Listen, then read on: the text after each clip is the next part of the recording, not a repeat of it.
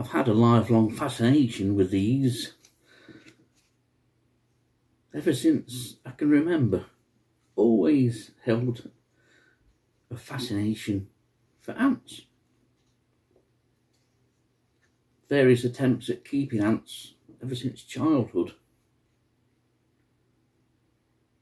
Not the easiest of things in some instances to identify either.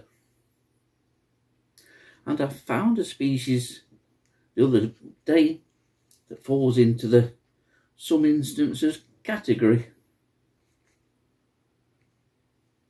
The ones I've found are probably some of the hardest to identify. And I'll try and explain that as I go through this video. This is a very different video. There'll be shots like this with me rattling on, then there'll be shots of the ants with me rattling on again. In the end of this video, there will be no definitive answer, because this is very much a sort of work in progress video. And that work in progress involves trying to identify a species of ant that I recently found at a local garden centre. All I know is that it's certainly a new species for Nottinghamshire, and it's a good one nationally. How good? I don't know yet.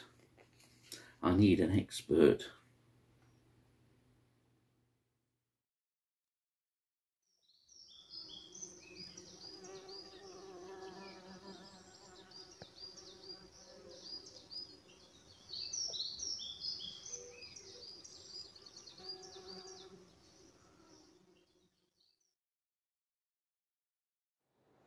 I'm back at another garden centre, lurking suspiciously in amongst the pot plants, and I found something too. But this time it's no flatworm, it's no moth, it's no spider, it's no centipede or millipede or fly. It's an ant, and lots of them. Here's our mystery ant. You can see traversing along that ledge. They go into the corner there.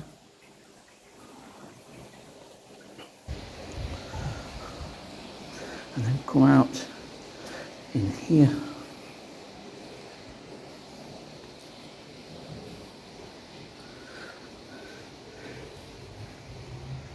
And then are down here. And the nest appears to be in that corner.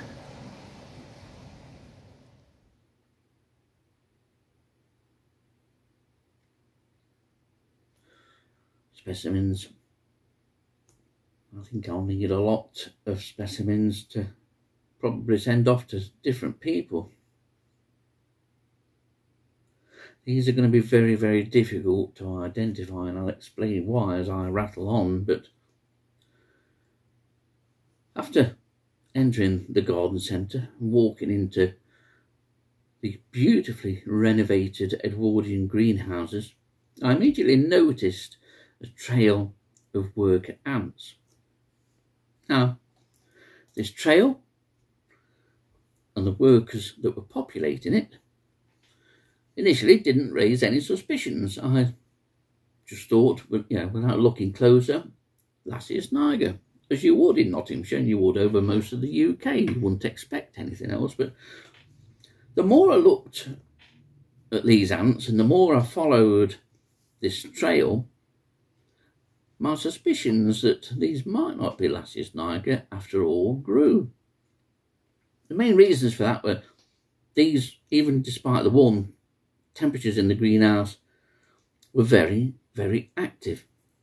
And the trails were more populated than trails of workers that I've seen anyway of Lassius niger. And then it was the shape. Something didn't ring quite right for Lassius niger. These seemed longer, thinner, very much more agile. The antenna seemed long, the legs also seemed long, and the gaster, which is the abdomen, was slightly raised. My suspicions that these were not Lassius niger was then also raised. The gaster looked the wrong shape, but with my eyes being what they are, I couldn't determine what they were. But I knew by now that these were something different, and the trails were very, very active, incredibly active, lots of workers on these trails. The trails led throughout 2 greenhouses and then also ended up going outside, and these ants, after talking to staff, have been a problem. But one of the trails led to this citrus plant, or several citrus plants, which you can see here are covered with ants. They're also covered with aphids and scale insects, the little brown things that you can see on the midrib there, the pale areas, they're scale insects.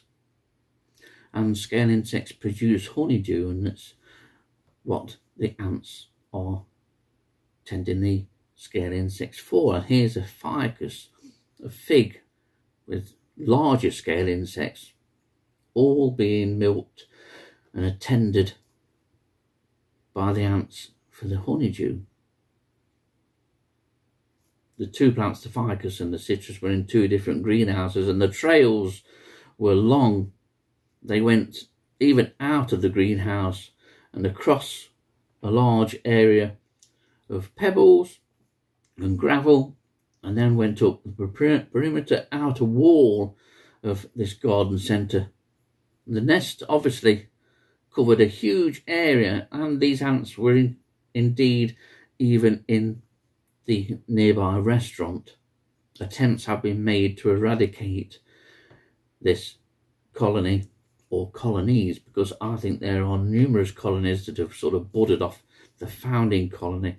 And you can see with these workers that they're of different sizes. Some are only about 2.5 millimeters, and some are much larger than that, double the size. Always very active.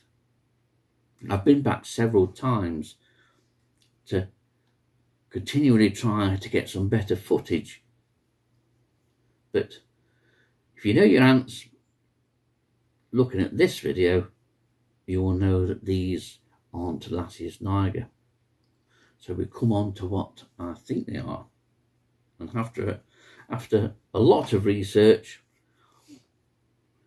both in books and on the internet, I've narrowed the identification of these down to Tapinoma.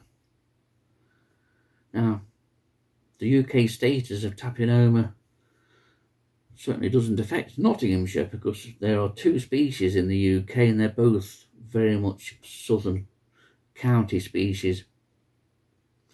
And one particular species is Tapinoma erraticum. Now, that's where the difficulty starts. Tapinoma ants are very, very difficult. Some of the most difficult from what I can gather. And there are 2 groups almost of Tapinoma. There are a Tapinoma erraticum group, which is probably made up of a number of species, and there's another one, a more interesting one, Tapinoma nigerinum. And there's a group of species that make up the Tapinoma nigerinum group, and it's one of those species that I think these are. At the moment, I'm tempted to think that these may well be Tapinoma magnum, nothing to do with PI. One of the reasons that makes me think that is from what I've read of the habits of Tapinoma magnum. And there's an unusual feature about these ants that if you crush one, for whatever reason, scientific purposes in my instance, they stink. They produce a really obnoxious and quite strong smell. There's also the clypeal notch, which is almost like on the face, like below where we'd have the nose, on that sort of upper jawline, so to speak.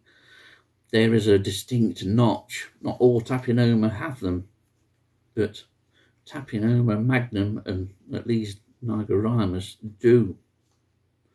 And the difficulty is that you often need to determine them to species in the nigerinum group. You need to look at the genitalia of the males, and males we don't have. I've no idea whether these ants have swarmed. I presume they have, because yesterday when I went back I did find a long dead queen in the web of a nearby spider.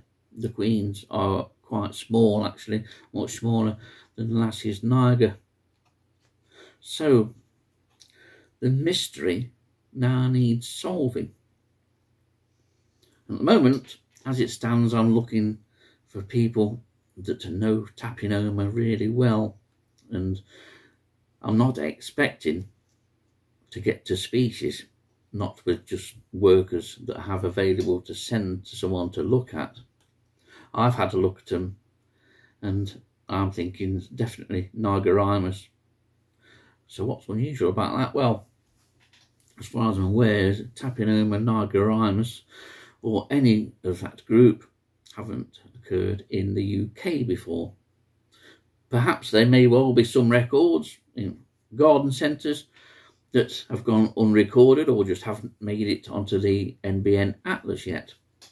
But Tapinoma magnum is a very invasive species, forms huge colonies that cover a large area, and these are exactly the same.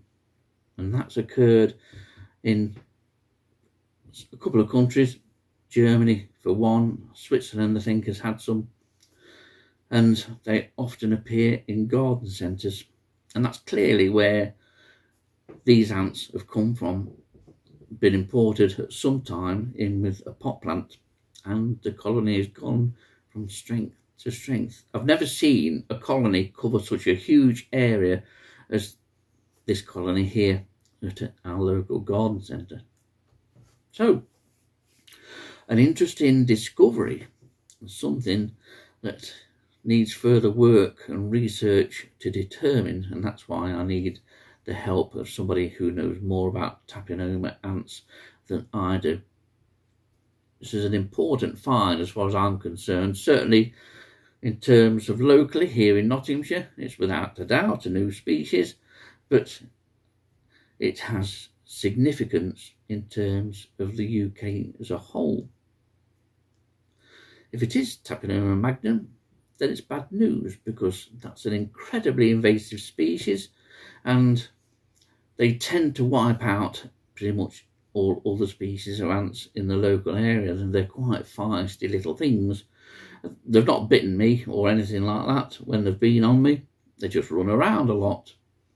So, an interesting find, yet another one from a garden centre.